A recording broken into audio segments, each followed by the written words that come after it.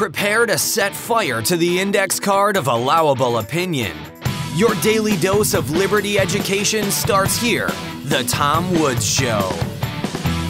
Hey everybody, welcome back to the Tom Woods Show. I am so delighted to be able to welcome Terence Kealey, whose book, The Economic Laws of Scientific Research, I have been promoting to people for years and years and years. I cited it in a book of mine back in 2011, but in 2011, I had read it quite some time before, and it's such a great book, and I want to talk about some of the themes in it.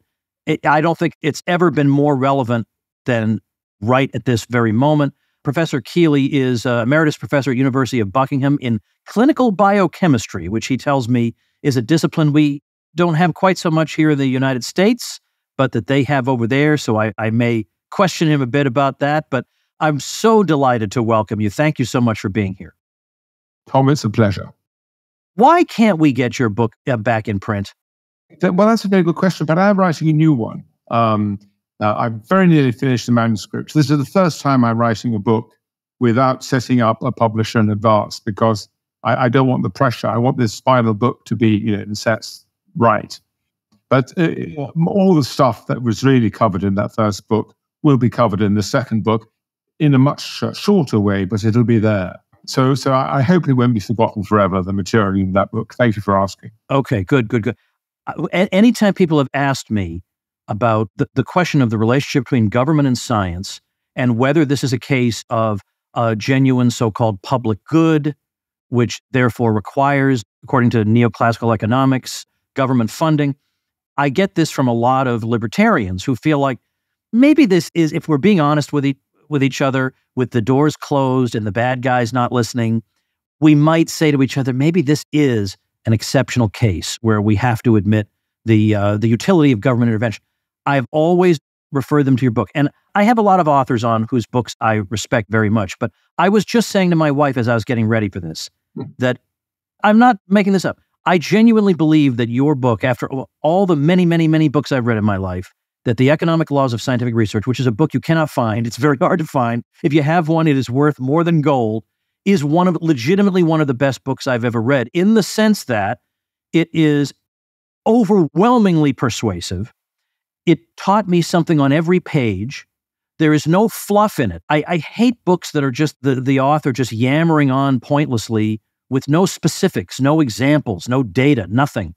There's so many of those in the right-wing radio sphere. You can't read any of these radio host books. But this book absolutely, I was weak on this subject. And then I read your book and I scolded myself and reproached myself. How could I have been so weak when the evidence is so strong? So I would like to talk with you about some of the themes in there, because I guess another reason the book is such a revelation to me is that it really, really reinforces the commonplace in the libertarian world that very often the truth of something is the opposite of what your initial instinct tells you.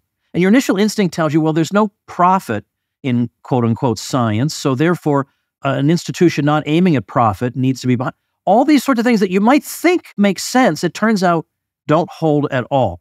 So let's begin with this.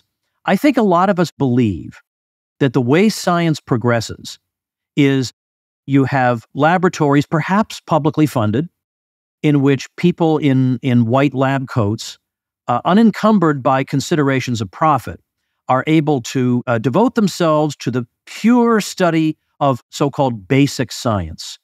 And these discoveries that they come up with accumulate and eventually are put to practical use. And so, of course, we couldn't have this benign process. We couldn't get the ball rolling if there weren't funding for these laboratories and these scientists to begin with. You seem not to believe any aspect of that story. So why not? Well, simply because it's not true. The story was invented by an English politician called Francis Bacon, right at the beginning of the 17th century. And he was basically looking for a job. And he tried to persuade the king, King James, to create essentially the National Science Foundation in 1605 in England 400 years ago that would be run by one Francis Bacon, so that he would have a nice job from the government. And the argument he put forward is that without the government funding of pure science, I mean, he actually articulated the argument beautifully. It's wrong, but he articulated it beautifully. without the government funding of pure science, there would be no economic growth and there would be no industrial revolution. He was anticipating an industrial revolution. And this case was completely destroyed by Adam Smith in 1776. So these are very, very old arguments. And Adam Smith pointing out this now was the Industrial Revolution. He was walking through the factories. He was actually discovering where the new technology was coming from. And he simply said, it's simply not true that the new ideas are coming from the universities. In fact, it's the other way around. If you look at James Watt and his steam engine, it's James Watt who comes up with the new concepts of thermodynamics that the universities then scramble to catch up with. If you go on the shop floor of the factories and ask people, where are the ideas that you've put into practice? Where do they come from? They're coming from the researchers, the technicians actually on the factory floor themselves. It was a complete myth that Francis Bacon came up with purely out of self-interest, and Britain and America never believed it. And that's what's so interesting. If you look at the history of Britain during the 19th century, when we led the world economically, and the history of the United States of America during the 20th century, when you led the world economically, there was no government funding of science. All that stops with Sputnik. But before Sputnik, both Britain and America purely industrial funded. And we were the two leading economic countries.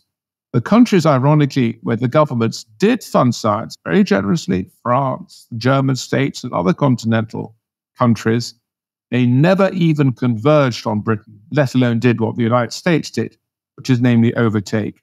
If you look at the history is clear. Laissez-faire in science, economic domination, government funding of science, you never catch up.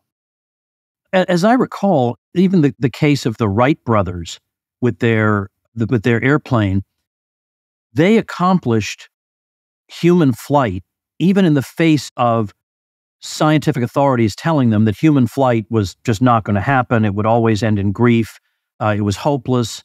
And then they demonstrate that it happens. So then after the fact, the science then has to reconcile itself to reality. And I think that also may have been true in the case of some 18th and 19th century innovations as well. The case of the Wright brothers is even worse, I'm afraid. It's a real scandal and a shocking story. So the Wright brothers get the first airplane, heavier than air machine up in the air in 1903. It cost them $1,000. They were racing against the Smithsonian Institution, which had got a grant of $50,000 from the State Department because there was a war going on in Cuba at the time. And the Smithsonian Institution promised the Defense Department and the State Department that in exchange for this grant, they would invent this heavier than air airplane and they'd be able to bomb the Cubans from the air. That was the deal. But they lost the race. In fact, they were nowhere near the race. The Smithsonian Institution's aerodrome, they called it, was a hopeless thing. They were nowhere near flying an airplane. The Wright brothers got there first. But then what's awful, and this is what's so scandalous, is the Smithsonian Institution then lied right up to 1917 when the Americans joined the First World War. So what happened between 1903 and 1917, the Smithsonian got together with one or two other local entrepreneurs in the States to promote the lie that they had beaten the Wright brothers. And they needed to promote that lie because they wanted more grants from the State Department and the Defense Department. And they literally lied. It's the most extraordinary story. And so the Wright brothers had to take to court for patent infringement. Every single time they went to court, the Wright brothers won the case. But the problem was the Wright brothers were spending all their time in court. The Smithsonian was telling all these lies all the time. Glenn Curtis was also a Smithsonian ally, also in court. By 1917, when the Americans finally joined the First World War, you did not have an air force. The British did, the Germans did, the French did. But the Americans uniquely didn't have an air force because everyone was in court all the time. And so in 1917, Woodrow Wilson, your president, pushed through what's called a patent pool, which is a legal stratagem to take away the Wright brothers' patent so that anyone could now build an airplane without having to worry about patents. And thereafter, the American industry took off. But the extraordinary thing is the lies. And by the way, the Smithsonian has since admitted to these lies. The lies that the people who are trying to get the government funding of science institutionalized were prepared to tell in defense of what was only a lobby. Is medical research an exception to in effect, the rules you're describing in your book about the origins of science not necessarily deriving from abstract investigations in laboratories. No, it's not. The medical research is an exception for 2 or 3 reasons, very interesting exceptions, but none of them fundamental. Firstly, there is a huge democratic desire to support medical research. So before Sputnik, when the American government and the British government switched over to a philosophy of actually believing that governments should fund science, before Sputnik, the standard policy of the American and British governments that governments shouldn't fund science. There was no economic justification. But there was always acceptance of something called mission research. Mission research is very different from the idea of basic science gives you economic growth. Mission research is, we're going to do this particular mission. To hell with basic science. The government's going to behave like Unilever, was going to behave like Microsoft. It's just going to fund research because it wants a particular mission solved. And health was always one of those missions. So the American people have always believed that governments should support medical research because basically they don't want to die of cancer. So in that sense, it's an exception. There's another sense in which it's an exception in that patents, and I think that's too broad a discussion for today, though Tom, I'm always happy to discuss patents. Patents are a scam. There's no justification for patents because the justification for patents is that science is a public good, and without patents, people wouldn't fund it, and all that's wrong. But there is an exception in the pharmaceutical industry because the costs of regulation are so great that you do need to be able to give patent protection because otherwise the costs of copying are dwarfed by the cost of regulation. So if government burdens you with regulation, then the government should offer you patent protection. So that's another exception. But no, it's not true what you suggested, that basic science leads to developments in applied science, which leads to medical advance. There's a man called James Lethanu, a British doctor, and he published a book about 10 years ago. He looked at the 10 major advances of medical science since the war, and 9 of them have come out of clinical observation or applied observations, with the basic science catching up afterwards. So medical research does not support the idea of basic science stimulating economic growth. It doesn't work in medical research the way it doesn't work in any area of research. Can you, first of all, explain to me what clinical biochemistry is? We have a belief in Britain, and I don't know how these different national traditions emerge. We have a belief in Britain that the interpretation of blood levels in patients, of biochemistry, but also immunology and other things that you measure in blood, is really quite complicated, really quite sophisticated. The average clinician is not very good at interpreting them. And so what you need is someone who is medically qualified and scientifically capable to run the laboratory, but also to help clinicians in the ward interpret their results. I have to say, and I say this reluctantly because I'm a great respecter of my colleagues, it is true that doctors are very bad at interpreting biochemistry. They just are. And so in Britain, we responded to that by making sure that every lab in a major hospital is headed by someone who's an MD PhD, to use American language, who understands the biochemistry and also understands the medicine, to act as a sort of attaché, a scientific attaché from the world of science to the world of medicine. Well, I ask because I can't help but inquire about the reception you've received when it comes not to whatever research you may have done in your field, but to this sidelight of yours, investigating the relationship between government and science or the economics of science. I can't imagine that the conclusions you've drawn are especially welcome in your field. No, they're not. And I remember a good friend of mine when I was still at Cambridge repeating a conversation he'd had with a very distinguished, very, very senior researcher. He wasn't a Nobel laureate, but he was of that sort of class, who'd said to my friend that this terrible man, Kealey, was a terrible menace. And my friend had said to him, yeah, but everything Terence has ever said has been confirmed to be true. And this great scientist, said yes. And that's what makes him so dangerous. And his philosophy was, which he articulated to my friend in the corridor of the hospital, where there's a big science element, was that scientists should always be honest in everything except for when it comes to funding. And when it comes to funding, there's something called the noble lie.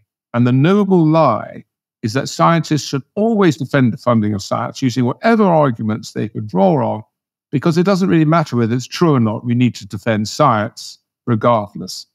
And I'm afraid that one of the awful things about the government funding of science is that every interest has a vested interest in its being funded by government. So government loves funding science because the sums of money are relatively small for government, and yet ministers and presidents can strut around the place pretending to be Medici as a great patron of Galileo and the arts. So, for example, in the year 2000, when the human genome was finally, for the first time, sequenced, who stood up on a podium and announced that he had done it personally? Bill Clinton. Bill Clinton tried to take the credit by announcing the sequencing of the first human genome. And we all know that Al Gore invented global warming. So politicians want to fund science because it gives them a legitimate role in society. Scientists want government to fund science because if governments don't fund science, then scientists are accountable. They have to be accountable to shareholders, or they have to be accountable to charities and foundations or universities. They might actually have to do something that's accountable. No one wants to be accountable, Tom. Everyone wants large sums of money to be given to them without any accountability at all. And scientists are no different. So they love the idea of government funding of science, as of course do the universities. Every grant carries 100% overhead. And how do universities supply presidents with their yachts and other luxuries unless they have overheads and grants to feed off? And finally, and most depressingly of all, industry loves the government funding of science because it thinks industry is wrong, by the way. You can show that industry's got this wrong, but forgetting that. Industry thinks it's getting subsidies for its research. It's thinking, hooray, finally we're getting something for our taxes. And so the result is, the general public loves the government funding of science because they assume that's how you get NASA on the moon, waving the American flag and making the moon an American province. So that must come out of the government funding of science, and all those lovely nature programs of whales and things. That must come from the government. And so everyone believes in the government funding of science. But the result is that no one ever questions the arguments because it's never subjected to criticism. And the arguments always collapse on investigation, but no one investigates them. And the only people who do are people like you and me, who are what we in England call classical liberals, who more likely to call themselves libertarians in the States. But we just don't believe that governments should fund things, including science. And so we look at this and we find it's not true, but we are a very, very small voice in a huge storm of vested interest. Hey everybody, it's your old friend Woods here with a quick favor to ask. You may know I have a book coming out in the fairly near future called Diary of a Psychosis: How Public Health Disgraced Itself During COVID Mania. And unlike Anthony Fauci, I don't have mainstream media outlets eating out of the palm of my hand, but I do have a secret weapon, and that is all you good folks who, some sliver of you watch me on video, but most of you are listening in your car. And I could certainly use your help. When the book comes out, if you could help me spread the word about it, leave a review, anything like that would do me a tremendous favor. And I am even giving away goodies to people who are able to do this for me. I'm giving away an all-expenses-paid trip to Orlando for my big event next year. I'm giving away, of course, signed books, all kinds of great goodies. Check out tomwoods.com/street team, because that's what I call the group of folks who are going to give me a hand when the book comes out. I just need a little, maybe a share on social media, a review on Amazon or any of the major book platforms. Anything like that would be tremendously helpful for me. And I figure there's no harm in asking. But as I say, I'm even giving away goodies. And unlike most giveaways, where there are 800 billion entrants, you actually have a reasonable chance of winning one of the prizes. So get all the details at tomwoods.com/street team, and thank you from the bottom of my heart. A lot of follow-up things that I want to ask you about here. I want to know if you think this is too cynical. There's a meme that's been circulating that says something like this: I've tried to follow the science, but it always leads me to the money. Do you think that is too cynical? No. It's absolutely how it is at so many different levels. So just to take an example, I wrote a book a few years ago called Breakfast is a Dangerous Meal. And it purported to be, and it was, because I'm a biochemist by training, about how the biochemistry of breakfast is so dangerous. But what it really is, it was a detective story, because the oldest scientific lie I could find is that breakfast is the most important meal of the day. That lie is over 100 years old.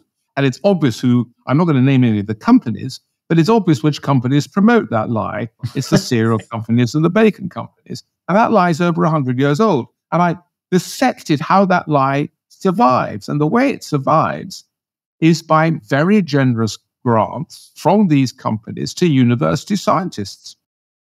And these university scientists, they never actually lie. They just select the data. I'm now very clear that everybody knows the game that they're playing. I don't think there are any innocents in this field of breakfast. And I read over 1,000 papers in this field, and I thought in the end that only one actually was a lie. The other 999 all said that breakfast is the most important meal of the day. And I pointed out there are about 7 different stratagems that scientists use to try to, inverted commas, prove this. I'm convinced that scientists knew what they were trying to do, but they selected the data. But what happens in a story like that, it's the same with you must avoid fat in your diet. I mean, with hundreds of these stories. What happens is that once a story is embedded in the scientific community, even after the initial funder has disappeared, you have all these vested interests, and no one wants to be told in their 60s after 40 years at the NSF, at the NIH, that actually you got this wrong. So you always give grants to the people who agree with you, you always promote people who agree with you always publish a paper, people who agree with you, and so you get a self-referential cycle. And all this is ultimately driven by money. And the only way you're going to get honesty in science is by having a very wide range of funders, so that instead of a monopoly of funding, you get hugely different funders. There's a very good man at the University of Arizona who once said, it's technology that keeps science honest. And that's a very perceptive remark. In the days that science was largely funded by industry, scientists were there to help promote technology. And if you came up with an idea that was false and your car broke down or your airplane crashed, you very quickly dished that science. Right. Today, science is protected from the market. That's the whole point of the famous linear model, basic science, least applied science, is to protect scientists from the market. And because they're protected from the market, you get these very unhealthy communities all propagating untruths, all driven by money. The only way you can get honesty is for science to be accountable to technology, and then it's tested by the market, and then it stays honest. I can't remember, because it's been so long since I read your book, if this is an insight that I got from your book, but I believe you said that yet another problem of government funding of science is that it's difficult for government officials to fund, even if they were so inclined, various different schools of thought on a question, because all but one of those schools of thought will turn out to be false. And then you'll have taxpayers saying, well, why did you fund all these false, all these dead ends? But the thing is that in pursuing science, they're going to be dead ends. So what instead happens is they find out whatever the consensus is, they throw all the money at that, and then implicitly, or in our day and age, very often explicitly, they denigrate everybody else as a crank because he doesn't agree with the consensus, and we all know that that's right. And so it inevitably leads to conformity. Absolutely. I didn't put it quite in those terms, but the fact is, Tom, you're right. Scientific, government-funded science is pretty monolithic. There are certain ideas. It's called we have an Overton window in many, and there's an Overton window in science. And one of the extraordinary things, if you look at some of the great scientific breakthroughs, is how difficult it often is for the breakthrough scientists to get funded. So if you look, for example, at another area of nutrition, is it fat that's bad for you, or is it carbohydrate that's bad for you? For over 30 years, and this is very well described by Nina Teicholz in her book, A Big Fat Surprise, but also Gary Taubes describes this very well in his books. If you're a scientist who, over a 30-year period, who disagreed with the idea that fat was the killer, that in fact it was carbohydrate, which of course we now know to be largely true, you were in fact dismissed as a crank. And one of the awful things that happened to one of the great, as it happens, British pioneers, but this is not a nationalistic story, there was a great British scientist about 30 years ago, 40 years ago even, who tried to show that actually it was sugar and carbohydrates that were the killers, and he couldn't get funded from government, so he got, in the end, funded by industry because there was money there. And then, of course, the government funding scientists went, look, we don't have to worry about him. He's only funded by industry. He's sold out. He's a prostitute. So they get you whichever way you go. And this is one of the huge flaws of the government funding science, that it's monolithic. So you're right. I want to go back to the breakfast question, if you don't mind. Okay, I first suspected something was up about this because I watched a video that John Stossel made about breakfast. And I wonder if maybe he was influenced by maybe some of the work you had done on it. But is there a way that you can explain for, a reasonably intelligent layman why your initial impression is wrong? Like, wouldn't your initial impression be, I've been lying dormant for at least 8 hours, I haven't been eating, and maybe to give myself a boost of energy, I eat, and then I have a day full of energy and productivity. Why is that instinct not right? Well, that's a very interesting question. Well, we know it's not right because something like half of all people are simply not hungry in the morning. I mean, most people are hungry at lunchtime and most people are hungry at dinner time, but a significant part of the population is not hungry. And by the way, because of this idea of breakfast, the most important meal of the day, you're almost made to feel like there's something the matter with you if you're not prepared to enjoy the most important meal of the day, right? Yes. And what we're facing in the world today, of course, is an obesity epidemic. And it's really very, very wicked to encourage people to eat an unnecessary meal. No one has to go around saying lunch is the most important meal of the day or dinner, because everyone's hungry. People aren't hungry in the morning. That's the point.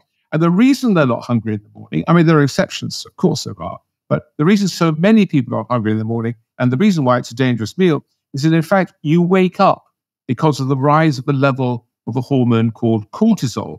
Cortisol kicks in if you're going to get up at 7, it kicks in at about 6. And as your cortisol levels rise, you wake up. It's the stress hormone. And what the stress hormone does, it not only wakes you up, but it makes you resistant for biochemical reasons to glucose and insulin. So a piece of toast eaten at 7 in the morning gives you twice as high a sugar peak as the same piece of toast eaten at lunchtime. That's the difference. And it's really quite a dramatic difference, particularly in this world where something like 2/3 of all adults have pre-diabetes. Their glucose levels are already too high. These are not trivial issues, actually. So you ask the question, well, the reason you don't need to eat food is that you have something like 3 months worth of fat dotted around your body anyway, and the body has absolutely no difficulty in mobilizing the energy it needs. The body knows that eating in the morning is dangerous because of this glucose peak, which is why so many people aren't hungry in the morning. And so you just have to wait till lunchtime.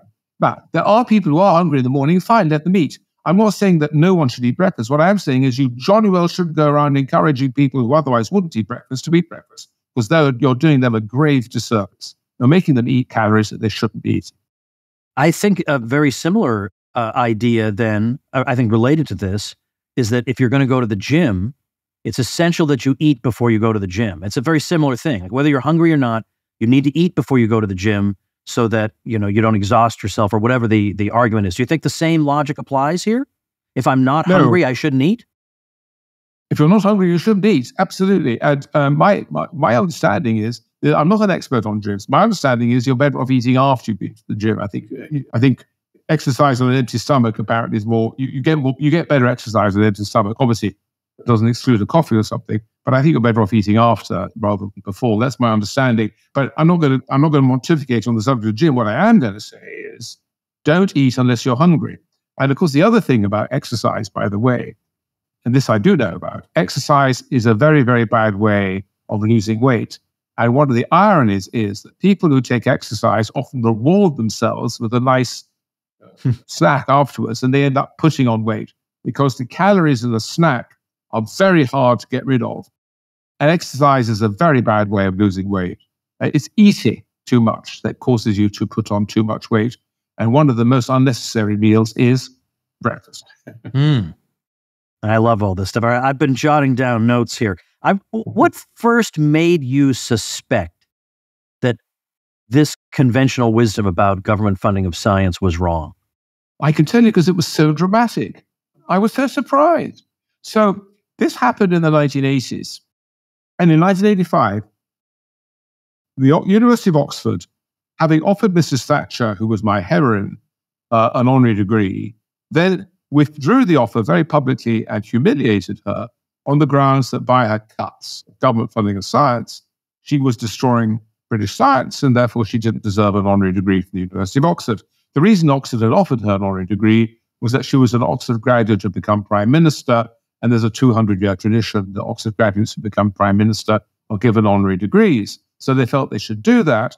But when they offered it to her, the rage amongst Oxford academics that she had these cuts was so terrible that the university was forced to withdraw the offer. That's the story behind that. All that's very well and good. And it so happened by chance that exactly at that period, I was moving labs from Newcastle upon Tyne, which is about 300 miles north of Oxford, back to Oxford, where I had been previously. So I had a foot in two different universities, Oxford and Newcastle. And my experience at both universities was the terrible pressure on lab space. Both universities were building labs as fast as they could to try to accommodate the increased number of scientists, and yet they had so many scientists in both Oxford and Newcastle that they couldn't accommodate them comfortably, which is one of the reasons why I had to change universities. So I said to the people in Oxford, where the honorary degree had just been withdrawn, I said, it's all very well, but where is this decline of British science? All I see in Oxford are cranes, new labs, and overcrowded labs. Oh, they said, you don't understand. Oxford, Cambridge, and London, they're protected by the British government because that's the Golden Triangle. But go out to the provinces, it's a desert. Well, I went to the provinces because I was working half-time in Newcastle. I said to the Newcastle, they believed equally in the government, terrible decline of British science. And I said, well, where is this terrible decline? Everywhere I see there are cranes and new labs going out, we're still crowded. Where is this terrible decline? Oh, you don't understand her. For electoral reasons, the British government is protecting provincial labs. You go to the heart of British science, the Golden Triangle, Oxford, Cambridge, and London, and it's a desert. And I suddenly realized that everyone was simply inventing stories, denying the evidence of their own eyes, because they were so concerned to portray British science as being in decline because they thought it was in their interest to do so. They just invented stories. What no one was doing was checking these stories. People would. And I was really shocked because when I told this to people just basically said it, I don't believe you. I haven't showed them. I said, oh. I would even show people in their own universities, look how this university is growing. And they would say, well, I don't believe you. It was very, very odd.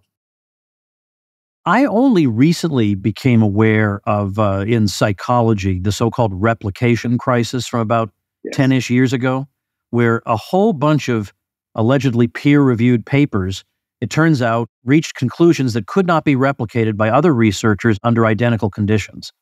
And this led to, this was a scandal. Although you have to assume that if it was this bad, a lot of people secretly knew what was going on, but publicly it was a scandal. And when I finally found out about this, and I wrote a little bit about it in my newsletter, I had people writing to me from other fields saying, oh, it's as bad in my field too.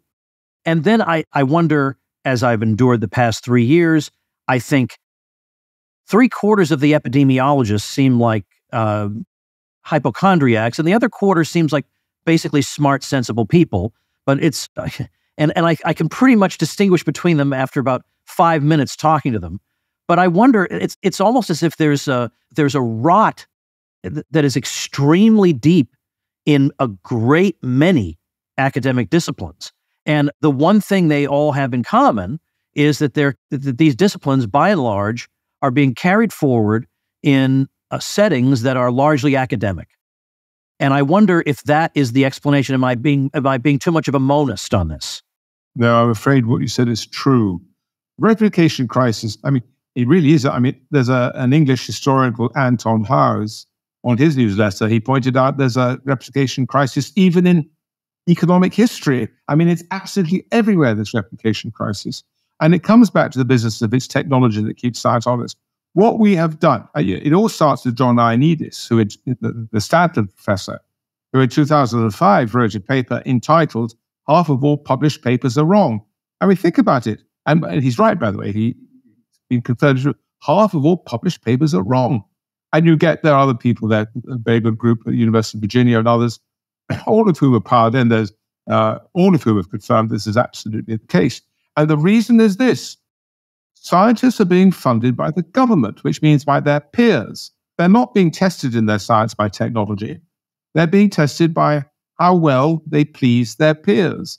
And so you just get a self-referential group, all of whom are promoting the same story and excluding so-called heretics, all of whom are going to the government and say, you've got to give us more money because otherwise we don't have enough money to promote ultimately economic growth. And you just created a very unhealthy little microenvironment where truth is being sacrificed to measurable parameters such as numbers of papers and numbers of grants, all of which are determined by peer review. Well, Tom, you're right. It's a terrible state of science, and it's largely funded, created by the universities on government funding of science. It's very sad. And incidentally, I would rather suspect that if I were to investigate the social sciences very closely, they would not come out much better.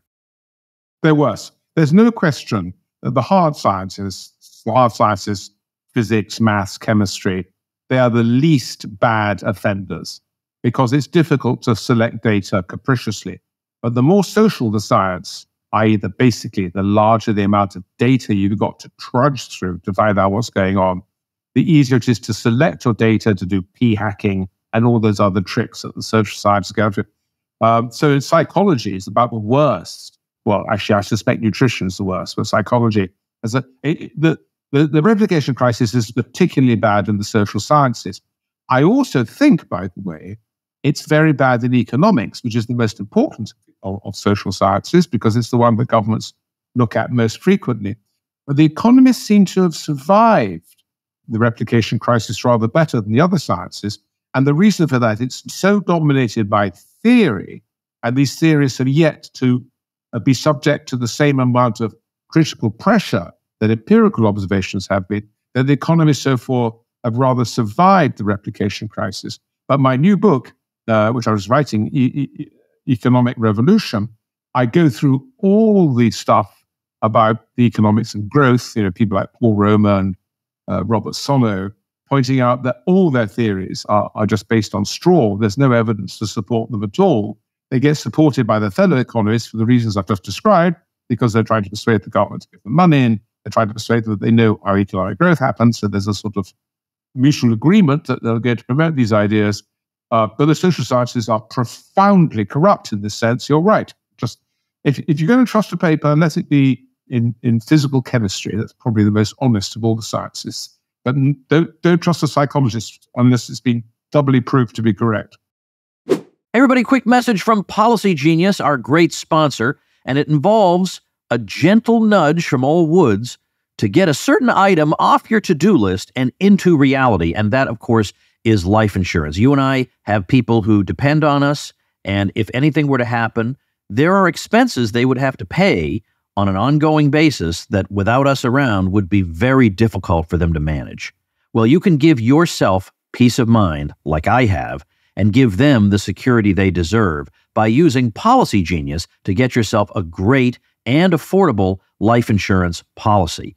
So even if you already have coverage through work, well, that might not be enough for your family, and it doesn't follow you if you change jobs. Now, I always assumed life insurance must cost a fortune. People would say something like, get $1 million worth of coverage. I think $1 million worth of coverage. Are you out of your mind? Forget it.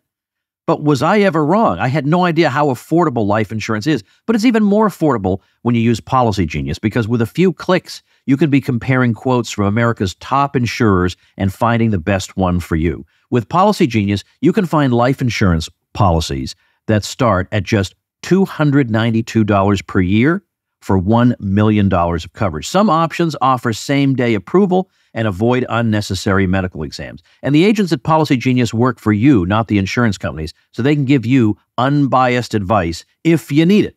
So no wonder they have thousands of 5-star reviews on Trustpilot and Google.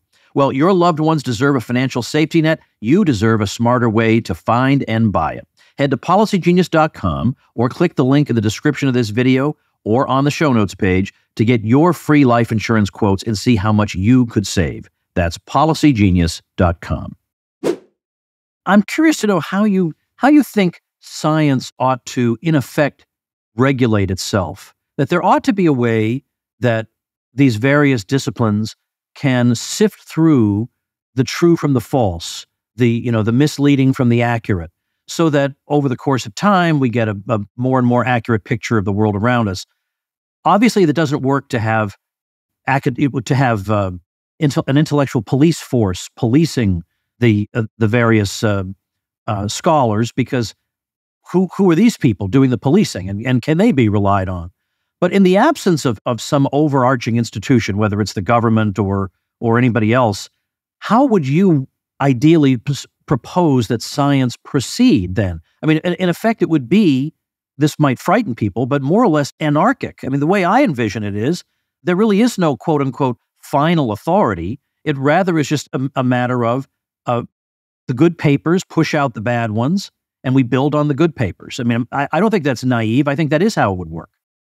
Yeah, I mean, the answer to your question is you need a plurality of funders. The more people from different backgrounds are funding a piece of research, so people from foundations and universities and government, and also industry and competing companies, very important competing companies, the more likely you are to eventually come up with a story that you wish you can have confidence. But a scientific paper should be seen as the advocacy of an advocate in court. A scientific paper is not the product of the judge or the jury having looked at all the data. A scientific paper is a piece of advocacy because it's so molded by all the history that the researcher brings to that study that they are already committed. I mean, as Einstein said, it's theory that determines what we observe. Scientists come to the story already with theories fully formed, and what they're trying to do is confirm their theories. It's the Popperian story. Popper was quite right technically. Well, the Popperian story that scientists go around trying to falsify, absolutely they don't. They hate being falsified. Scientists are absolute verifiers. So you just need a complete, anarchy is a good word, or Gresham's law comes out in the end, but you absolutely need a free market in ideas. And you don't get a free market in ideas when you have a monolithic government funding. I want to go back to medical research for a minute, because I think a question that may be lingering in people's minds is, medical research seems to be uniquely an expensive undertaking. Now, maybe we're wrong to think that, but let's stipulate that it is. And that in order to generate a profit from any medical product, I really have to be the first to market, especially if we're going to prescind from, let's say, intellectual property laws. So there are no patents. I have to be the first to market. So without some kind of government support, I might just say, this is a fool's errand. Why would I devote tens or hundreds of millions of dollars and years of effort only to be scooped by somebody else, or to find that it was all down a dead end? So therefore, we have to have government support for science, because who would be foolish enough to try this on his own? Well, you talk about how expensive medical research is. I mean, don't forget, the pharmaceutical industry spends more on marketing than it does on research.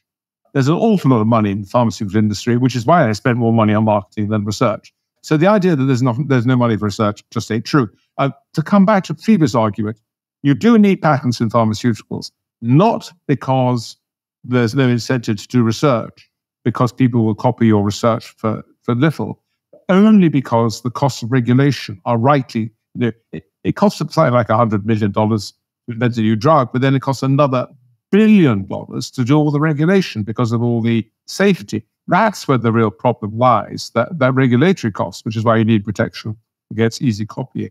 But the profit, I mean, the pharmaceutical industry is almost uniquely profitable. It's as bad as the oil industry and the energy industry. They don't shed tears for the pharmaceutical industry. They're doing just fine, thank you very much. And you certainly don't need government funding for science. As I pointed out in James Leffenou's book, almost every advance has actually come out of the laboratory, or, I mean, the applied laboratory or the bedside. It's not come from very expensive pure science that wouldn't have been funded otherwise. So your instinct may be what you suggest, but something like 10% of GDP spent on healthcare, that's an enormous industry, 10% of GDP. In fact, I think in America it's 14% of GDP spent on healthcare. If 14% of US GDP spent on healthcare, there's plenty of money for research, I can assure you. I think implicit in the Enlightenment was the idea that science, well, maybe explicit, science as we understand it today is superior to theology, in the sense that in theology, you can argue endlessly and there's no way to know who's right, and then you wind up just fighting it out. Whereas in science, as we understand it from Francis Bacon, well, this is just a matter of we gather empirical data, we run experiments, and we have an objective result. And so this is superior because this way we can reach truth in a way that's cooperative and we don't have these kinds of conflicts. But what we see today, for example, in climate science, is that we do not have this result at all. We instead have an extreme polarization where instead of people saying, well, that's a really well-designed paper and it has convinced me that this is the truth, instead we have people saying, well, you're funded by the oil industry, or you're with the United Nations and so you want to run the world, so of course you're going to have this conclusion. And so it doesn't seem to settle anything for people. If anything, it makes people more rigid in their initial thoughts. Well, what you say is very, very interesting. And what you say is largely true. What Francis Bacon said was false. He said that we collect all this data, then we dispassionately come up, we induce a theory, and then we deduce experiments. And it's not true. And the trouble is there's too much data. And that's the real problem. Scientists can't just sit there collecting data dispassionately. You've got to make a judgment as to what data is important. I mean, when you're looking at subatomic particles, do the color of your socks matter? No, probably not. So you don't look at that data. And then, well, what data do you look at? And so you end up pre-selecting the data even before you start designing your experiments. And that's why there's so much bias in science. The answer to your point, Tom, is to accept that that is actually the reality, that science is anarchic. There are no ultimate truths, although after 100 years or so, there's generally a consensus you can rely upon. And it's always been that way, funnily enough. So in the 19th century, for example, there was this huge argument about the age of the Earth. And essentially, Christians who wanted the age of the Earth to be as young as possible because they wanted to fit the Genesis story as much as possible, they maintained that the Earth had to be very, very young, only a few million years old, because there was a volcanic core that was red hot and it was cooling at a certain rate, and the Earth couldn't be much older than a few million years or we would have cooled. Whereas the atheists believed in the Earth being hundreds of millions of years old. They followed the sedimentary rock data, the principles of geology data, which showed that the range of sedimentary rocks could only be hundreds of millions of years old. And the way these two groups of scientists resolved their differences is they didn't talk to each other. They belonged to different societies, geological society, zoological society. They published in different journals. When they met socially, they were perfectly polite, but they didn't engage with each other. And basically, they just waited until someone came up with the ultimate data. And the ultimate data, by the way, is that the center of the Earth is red hot because of the radioactivity, and radioactivity releases heat. So, in fact, the Earth, as we now know, is hundreds of millions of years old. In fact, 4-point-something billion years old. So it's always been the way you've described. Scientists pre-select their data. They try to verify their theories. And it's for us as consumers to try to work out what bias is and to try to determine where we think the truth lies. But scientists are like advocates in court. You'd be mad to believe anything that an advocate in court said about anything. He or she is clearly party pre. You've got somehow, as a consumer of science, to be a judge of the jury yourself, which is very difficult because these are very technical areas. So ultimately, there is no simple solution. Government can help. And sometimes, I'm going to tell this very unpleasant story. The government can help, funnily enough. And the famous story, which I'm sure you know, but just in case you don't know, is why do we know that cigarettes cause cancer? Who was it who made that discovery? Well, unbelievably, it's an extraordinary story, but unbelievably, it was Adolf Hitler. Adolf Hitler, when he came to power, Adolf Hitler would have fitted in very well in today's world. He was a vegan. He didn't believe in alcohol. He wanted to preserve the environment. I mean, he was really right on that, was our Adolf. And one of the things he didn't believe in was smoking. And when he came to power, in 1933, he called all the epidemiologists together and he said, look, I don't believe in smoking. And they said, no, it's not true. The companies have shown that you smoke a cigarette and you get a cough and you clear out your lungs, smoking is good for you.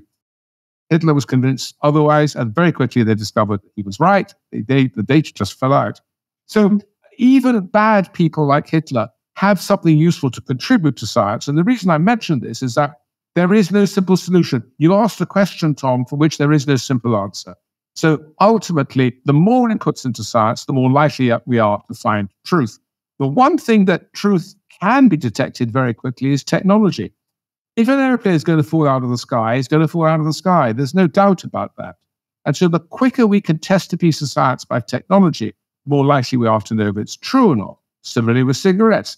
Cigarettes actually cause lung cancer. You can look at these things. But the further you are away from application of science, and the more you are in some self-referential, government-funded university lab, the less likely you are to know what's true. And entire disciplines can be completely wrong, as nutrition was for 40 years before. The irony is that nutrition, the scam of nutrition, was smashed by 3 journalists. They weren't scientists themselves, Nina Teicholz and 2 others, all 3 of whom were journalists. They talked to dissenters, but it was the journalists who put the whole story together in the end.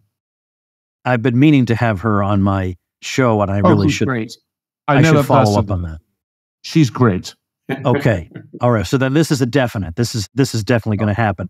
I rather suspect that after this conversation, people are going to they're going to feel like I need more Terence Kealey in my life. Is there a link or anywhere I can send them to where they can get more of what you have to say? I've not been as good as I should be on social media because I've been so busy.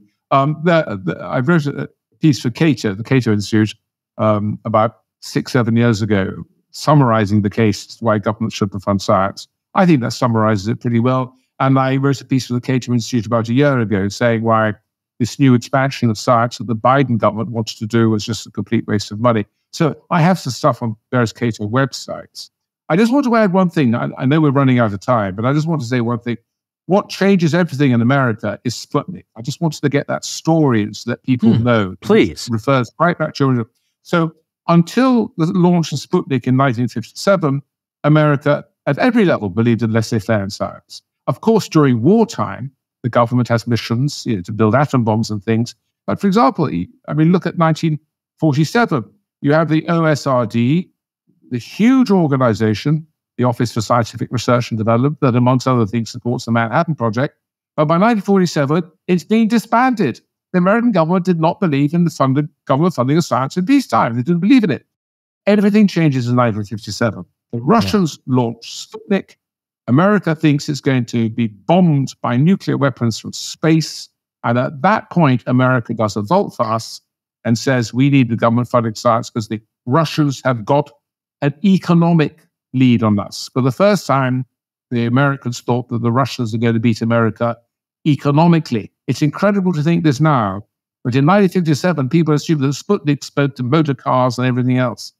And at that point, the American government essentially commissioned 2 very brilliant economists who their economics was bad, I'm afraid, in this context, but Ken Arrow, who won a Nobel Prize, and Richard Nelson, very nice man who became the doyen of the economics of science, and basically said to them, look, we need papers from you that say that free markets are best at everything except in science. We just want this one exception, the government should fund science so that we can justify our policies.